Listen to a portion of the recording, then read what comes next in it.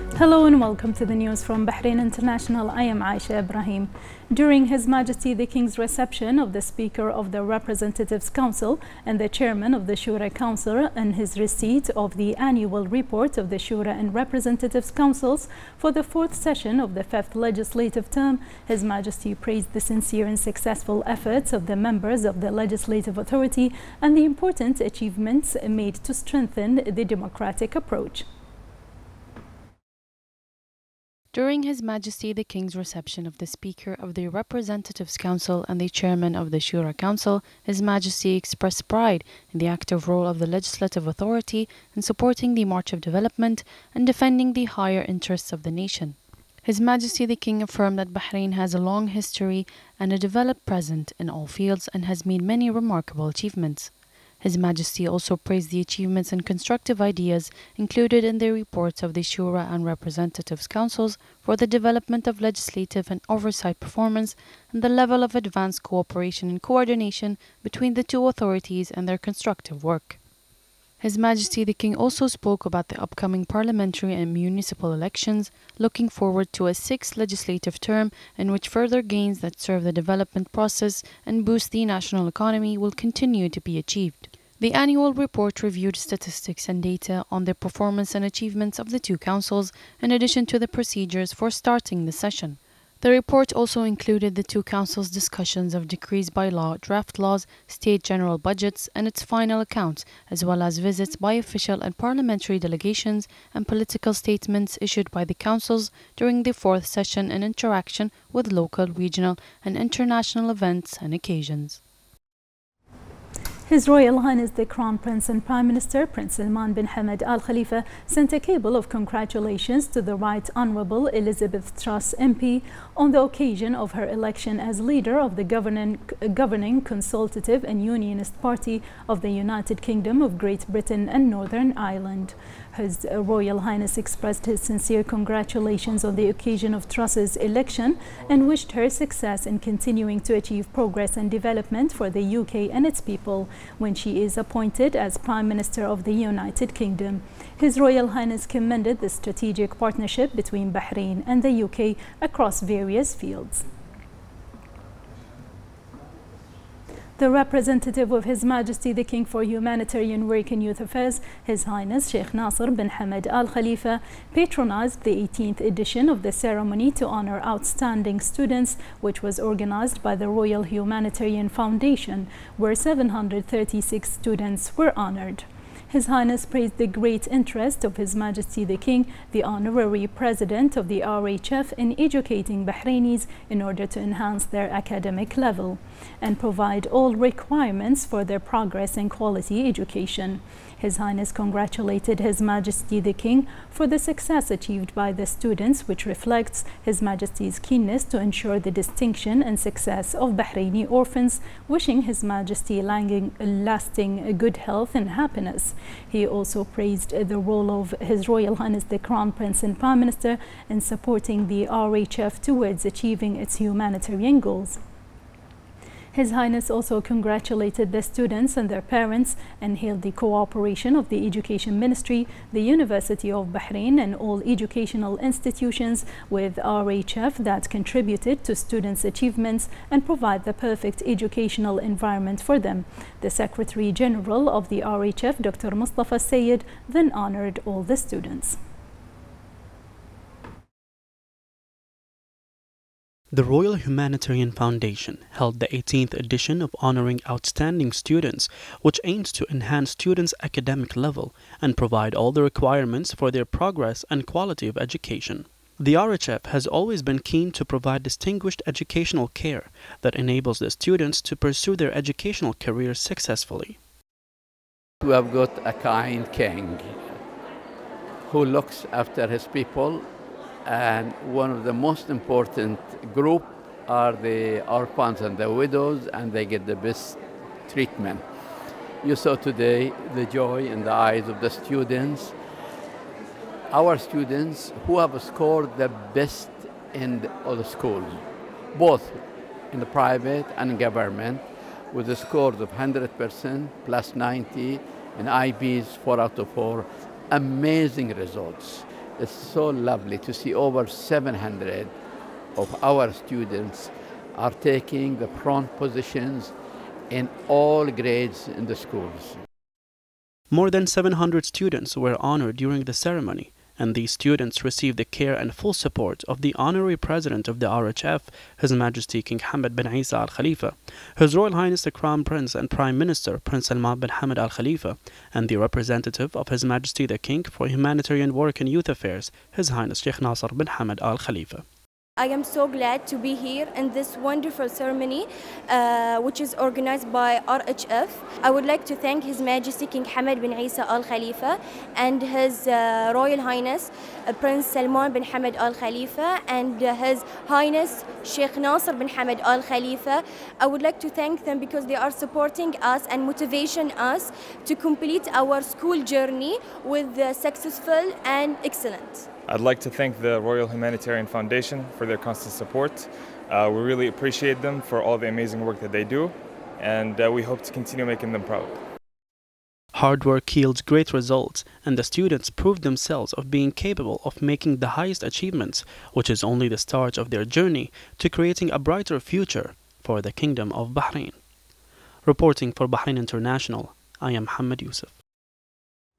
The first Deputy President of the Supreme Council for Youth and Sports, President of the General Sports Authority and President of Bahrain Olympic Committee, His Highness Sheikh Khalid bin Hamad Al Khalifa, received His Majesty the King's Advisor for Youth and Sports Affairs and President of Bahrain Pioneer Athletic Association, Salih bin Isa bin Hindi Al-Mannai, where His Highness Sheikh Khalid hailed the contribution of the pioneers to Bahraini sports. His Highness was briefed on the updates of the association, affirming that efforts of all members are sources of pride for their contribution to the achievements and gains made by Bahraini sports.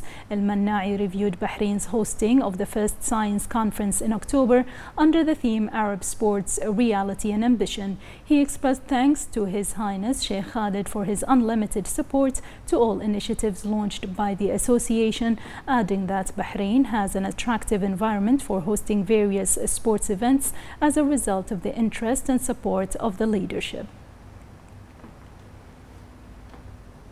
The Speaker of the Council of Representatives Fawziya bint Abdullah Zainal and Chairman of the Shura Council Ali bin Saleh Al-Saleh met with the Inter-Parliamentary Union IPU Secretary General Martin Changong and a number of senior officials on the Union's General Secretariat. Bahrain's bicameral parliament and the IPU have signed an agreement regarding organizing and holding the 146th IPU General Assembly and related meetings in March 2023 in Bahrain. Zainal said that Bahrain's hosting of the IPU 146th Assembly is a clear evidence of the international confidence that the kingdom enjoys and reflects its good standing in the international community. She emphasized the remarkable support from the government headed by His Royal Highness the Crown Prince and Prime Minister and its steady cooperation with the legislative branch. Al-Saleh said that the IPU's confidence in Bahrain and holding its General Assembly in Manama are a confirmation of Bahrain's remarkable progress and growth in parliamentary and legislative action.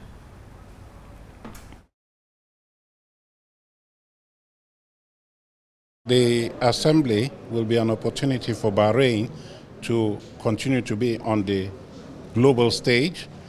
Bahrain will be the capital of the parliamentary community in the world.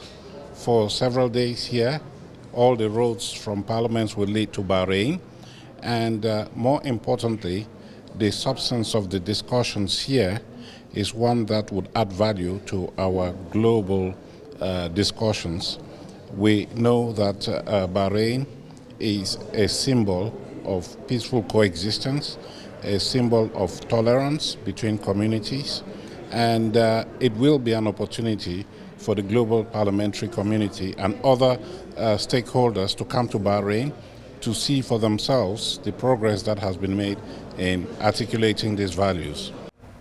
The Minister of Foreign Affairs, Dr. Abdellatif bin Rashid Al-Zayani, met with the Minister of Foreign Affairs and International Cooperation of Djibouti, Mahmoud Ali Youssef, on the sidelines of the 158th session of the Council of the League of Arab States at the ministerial level in Cairo. During the meeting, the two ministers discussed the brotherly relations between the two countries and ways to promote joint cooperation to serve common interests. They also discussed areas of coordination in international forums, in addition to the topics and issues on the agenda of the Council meeting. The Minister of Foreign Affairs, Dr. Abdellatif bin Rashid Al-Zayani, met with the Minister of Foreign Affairs, Cooperation and Mauritanian Abroad in Mauritania, Mohammed Salim Ould Marzouk, on the sidelines of the 158th session of the Council of the League of Arab States at the ministerial level in Cairo. During the meeting, the two ministers discussed the brotherly relations between the two countries and ways to promote joint cooperation to serve common interests, in addition to the topics and issues on the agenda of the Council meeting. The fourth round of political consultations between Bahrain and Brazil was held. This session was co-chaired by Foreign Ministry Under Secretary for Political Affairs, Dr. Sheikh Abdullah bin Ahmed Al Khalifa, and the Secretary of Bilateral Negotiations in the Middle East, Europe and Africa at the Brazilian Ministry of Foreign Affairs, Ambassador Kenneth Felix. Dr. Sheikh Abdullah hailed the growing relations between Bahrain and Brazil and affirmed the kingdom's keenness to further enhance bilateral cooperation and strategic partnerships. The two sides reviewed a number of memoranda of understanding signed between the two sides on several fields. For his part, the Secretary of Bilateral Negotiations in the Middle East, Europe and Africa hailed Bahrain's pioneering role in supporting peace and security in the Middle East. In reinforcement of the principles of occupational safety in one of the largest aluminum manufacturers in the world, Alba achieved 30 million safe working hours without any injuries, in a historic and unique achievement in this field. This unprecedented achievement in the aluminum industry reflects the strong safety culture and values of Alba, which is one of the largest aluminum smelters in the world. Achieving this historic safety milestone while achieving the best ever financial performance in the company's history has been a major challenge for the executive management, employees and contractor workers to make safety a priority at all times.